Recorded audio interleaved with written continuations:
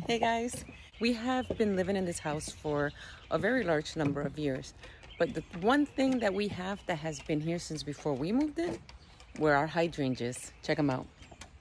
We got this bush here and one all the way at the entrance. But let me show you something really exciting about these plants. I'm going to turn you around so you can check it out with me. Look at this one. This hydrangea is here in the corner by our gate, to go outside to the street. But look at these beautiful pink flowers. So this hydrangea is giving me beautiful pink flowers, as you can tell. Isn't that great? Hi, Gigi. Hi, baby girl. But now, let me show you the other hydrangea here. Check this one out. This one is obviously much bigger. Gigi, can you go that way? Okay, you won't. But anyways, here is the hydrangea. But what I wanted to show you guys is the colors. Pink and purple. You saw how vibrant and pink the other one is?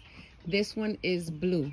And one thing I was told is the hydrangeas love acidic soil, and depends on the level of the pH in the soil, the flowers will either be purple or pink. That's how much I know about my hydrangeas. I've never maintained them. They do their own thing. They do get big and fluffy, and we have to trim them down, but they come every single year. Just to give you an idea, these things are probably like 20 years old. And to be honest with you, the colors between the two is just beautiful. These are the ones that I cut. I do cut them. I bring them inside. I love them. They are beautiful. But the difference in color here is amazing.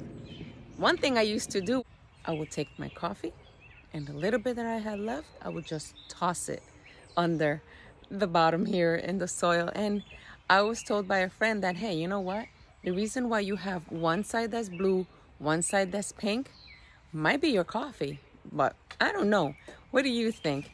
If you have any information about hydrangeas, share them with me. If you have any hydrangeas in your house, tell me if you maintain them. Tell me if you do anything special for them. But as for me, I love the variety I get from these two hydrangea plants. And when they get together, they are amazing. So stay tuned. I'm going to be putting together a nice little bouquet for my house. And I'll show it you guys. I'll put it in my community tab whenever I do that. So keep in touch. Stay connected. Like and subscribe. Bye.